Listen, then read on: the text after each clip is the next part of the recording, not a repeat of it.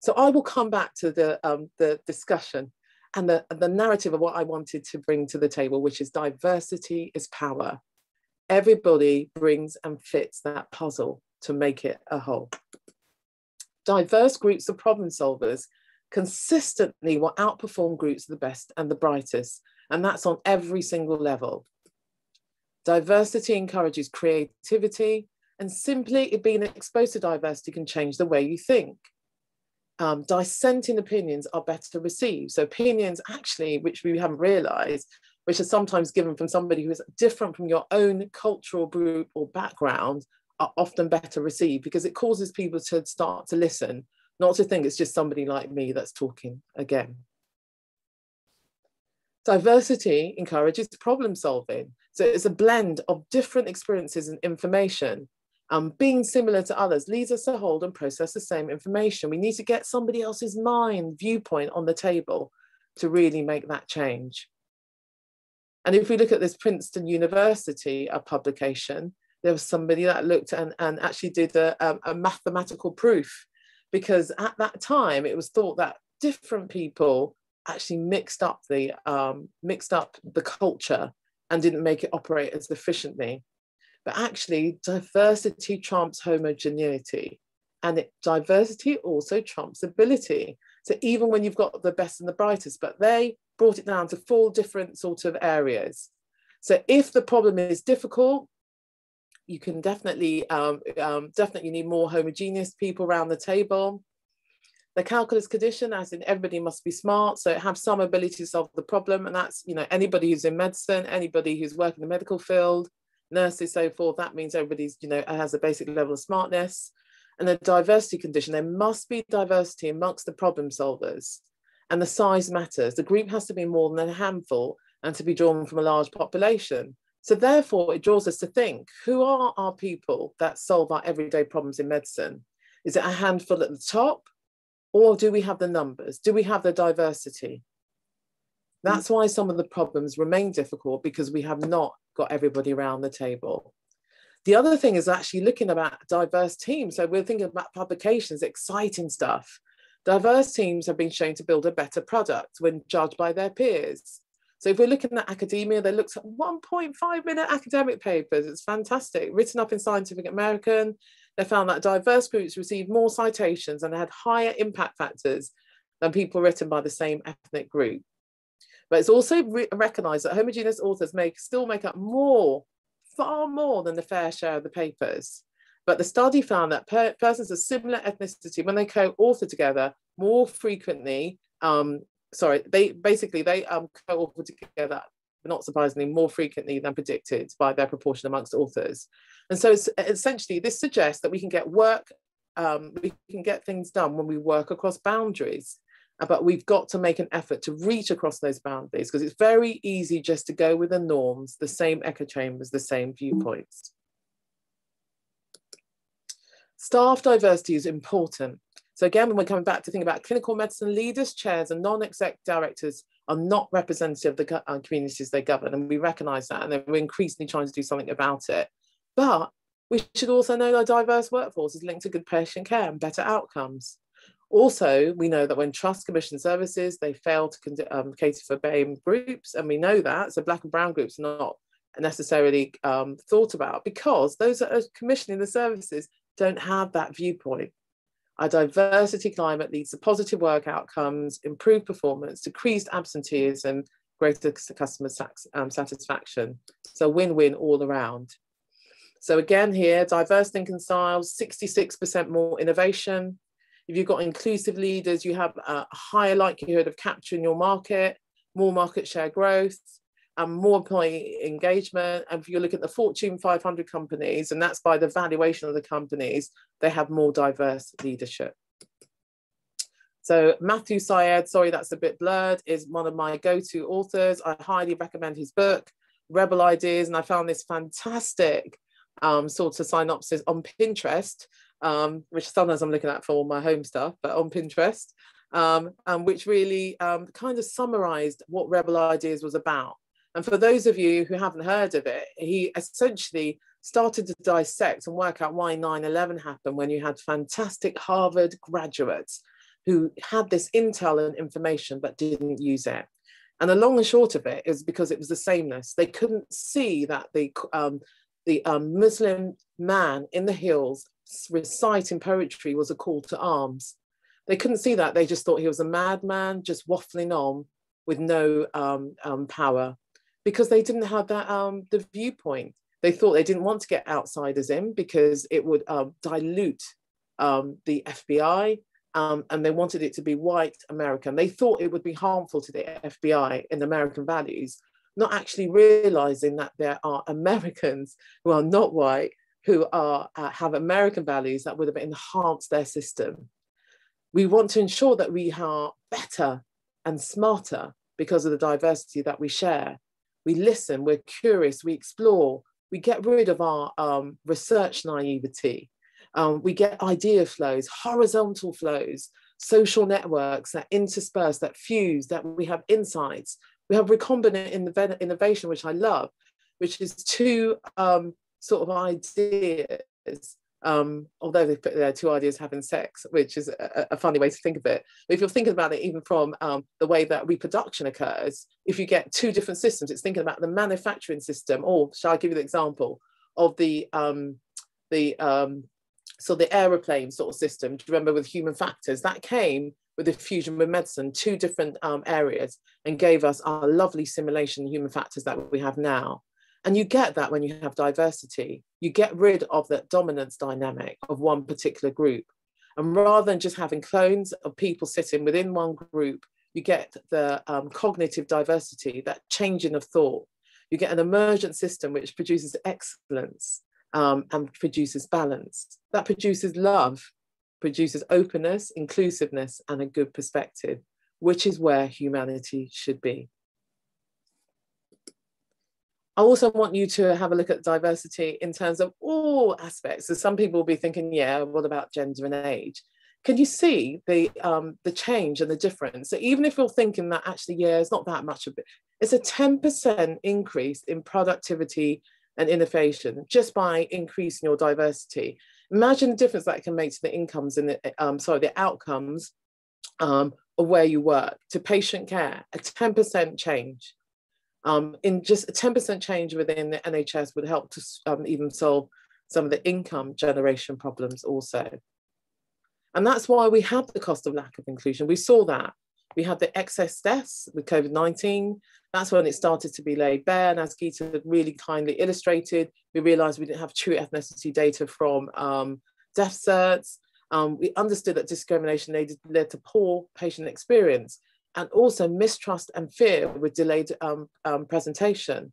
So the increased morbidity and resultant costs to the system were huge, because it then has a huge cost to us as the NHS and society, and becomes this eternal cycle of failure where we're really trying to get the NHS where it should be and really producing the world standards and world-class care that it can. It should be the health of the nation, the mantra of the NHS. Prevention of illness and disease. Where are we in that? Where do we start off in that? So it's a business case, I think, for us to be inclusive in our leadership.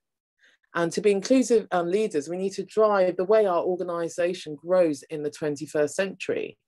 And that's one of our biggest challenges in the NHS, is how do we create growth, despite our lack of resources and where we are. But to grow, you need to differentiate.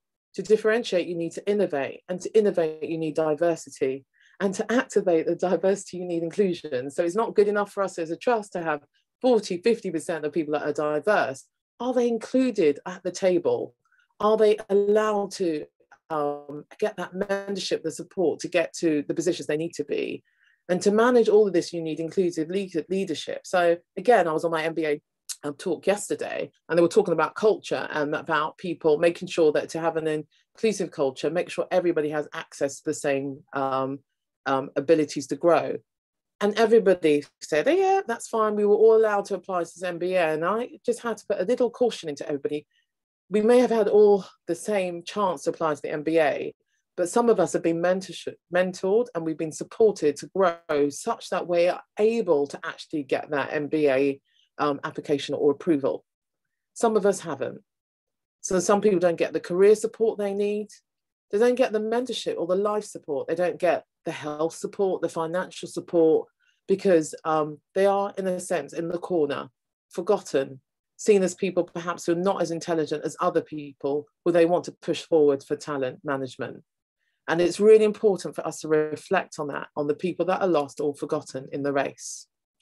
And so therefore, I come back to cultural safety. So think about cultural safety in the workplace. And this is, again, fantastic stuff that's been done, really looking at the Aboriginal people. And a lot of the work actually comes out of New Zealand. And I think we have an Australia as well, a lot to learn from that. But New Zealand has got fantastic stuff in there. And really, I'm going to reframe this in the context of how we deliver postgraduate, undergraduate care as well. So really, you've got to, in order for us to understand and address racism within postgraduate systems, undergraduate systems, it's really, really important to understand the perspective of the people who are in that system. It's not good enough for people to think they know. There are so many unknown unknowns because we don't have the stories. And this will be vital for the health of our whole system of the NHS. And when we're talking about systems, people often feel insulted by the term about institutional racism or systems that are structurally racist. And we've got to understand that it's not an insult. What it is, it's just a reflection on understanding that systems are set up, generations ago for the people that existed at that time. So even if we look at medicine, there are simple things such as guidelines that we have to reflect on do not fit our communities.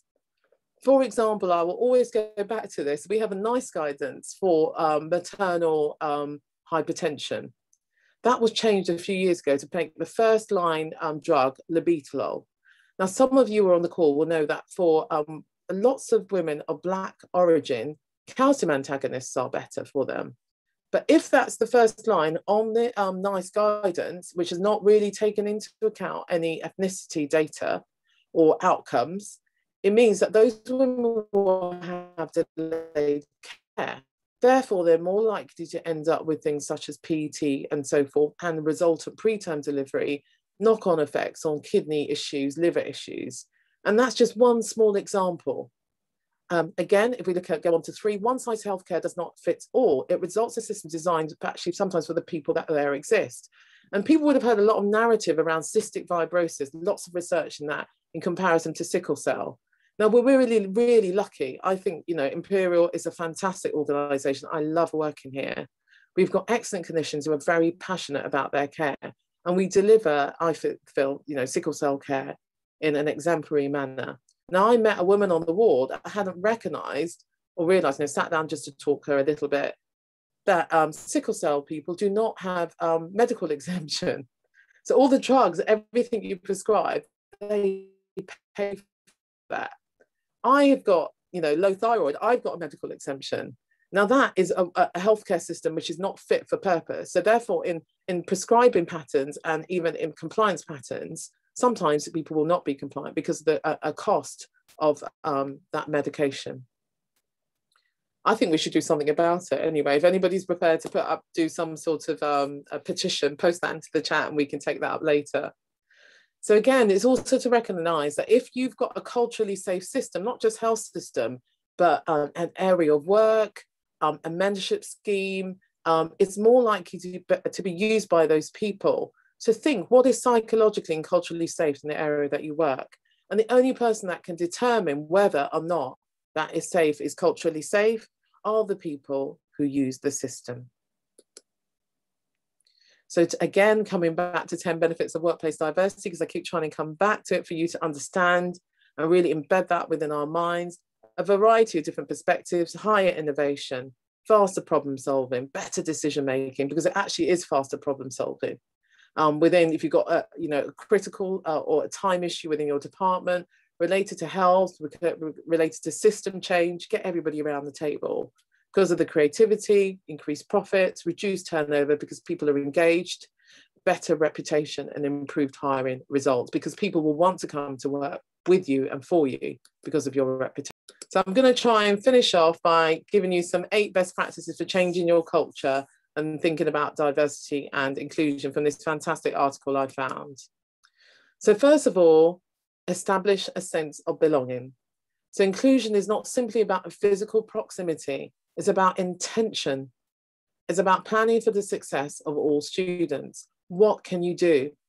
What's your shared medical experience that you can give that actually you don't realize that that's a true nugget of power that you can give to somebody else on their own journey? What shared training can you have? What sort of appraisals can you have? What shared work-life balance can you have?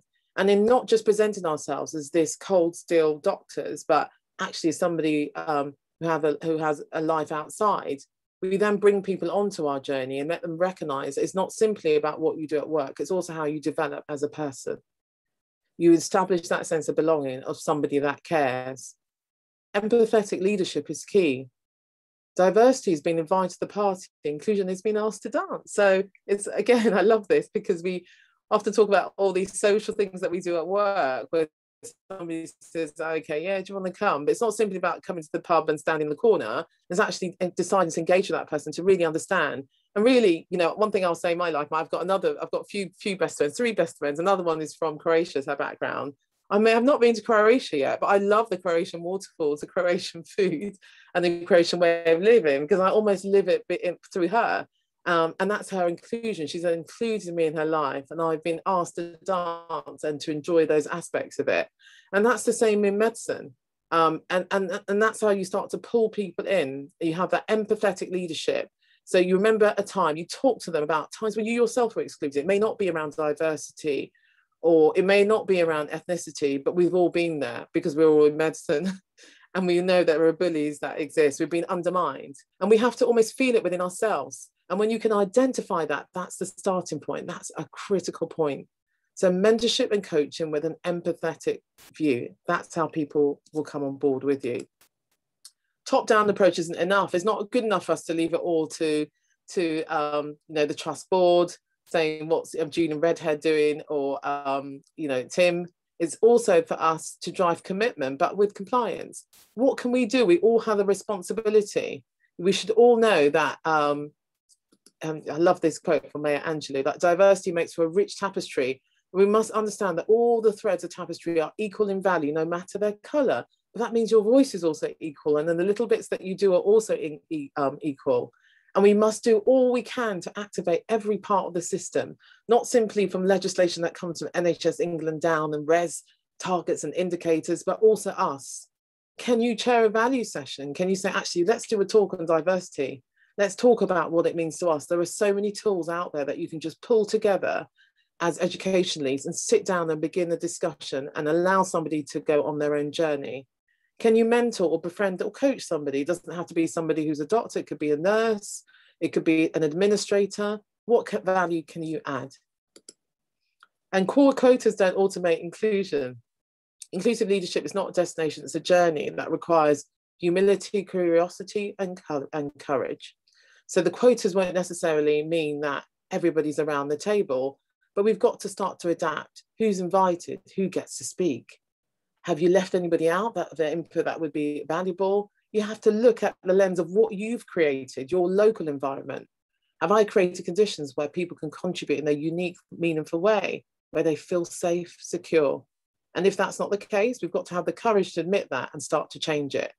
Who gets access to the audits, the quizzes, and the research? Look at your department. Who are the people who are actually doing all the research projects? Do you have the diversity there? And that's a really good place to start. Inclusion is ongoing, so it's not one-off training. Why has it taken us a world pandemic for us to realise that this was a problem? How do we keep the change going? So that I'm going to ask you this at the end of this session, so please put that into the chat. So diversity is mix, inclusion is making the mix work. Really, really important. Really important. I was going to put an analogy with a cake, but I thought that might be too cheesy, so I won't go there. And then maximize the joy in the connection and minimize the fear. You know, value diversity, love and broaden your life, embrace the differences. I love seeing differences from around the world. As I said, it allows us to travel and see areas we would never experience otherwise, because we experience them through other people's narratives, through their stories. Our minds are richer, our experiences are richer, our knowledge and application is richer. My best friend, as I said, is from New Zealand, but actually she's from a British family and tradition. So I'm very close also to her mother. who's older, and she taught in the Middle East and actually connected with some people from that area who give them little stories about their villages. And she loves telling those stories. And now I was watching a lovely series on Netflix, which is bringing it all to life. And although she's older and she's been in the middle of this pandemic, these are things that have really allowed her to really connect and enjoy the world. And it's really important to recognize that. And then forget fit. It's not about fit and looking necessarily, because there is definitely a thought about your culture and getting your team to fit together. And there's a certain element of it. But if you focus on helping the individual thrive within your team, it's more important. It will define your department. So the norms, the power structures, inequities in society, they can be embedded in an organization. We're thinking, what's the imperial fit, or the fit for this consultant body, or the doctors that you want to do a particular project. But fit can be dangerous because it can exclude. You've got to be able to first identify and bring your organizational values, mission and purpose, and define it, and define what fit is. So it adheres to those. You've got to define it differently, take it back a step, and then consider your brand and your culture. What do they say about your department? What do we say about Imperial? Is it one size fits all? Is it the place where it's really much the snowy white peaks with as you get further up, there's lots of white people in charge? Or are we really that people that really understand the deep culture? I'm bringing you back to the cultural iceberg that we talked about at the beginning. So it's not just about the festivals, the foods, the flags, the music, the games, the language. It's about those things deeper. It's about courtesy, manners. It's about attitudes, approaches, concepts, communication styles and rules. Understand the people that you are merging with. We have, and I love this, and I love it because Jimmy Carter said it. And that's why I love it all the more. And this is where you really have to understand that when it comes to diversity and inclusivity, it's not necessarily about the white allies, I would say. It's about all of us. It's not thinking that as a Black person that will need to talk about diversity, or white person that needs to talk about white allyship. We are all in this together because we are not a melting pot, but we are a beautiful mosaic, different people, different beliefs, different yearnings, different hopes, different dreams. We are a beautiful mosaic.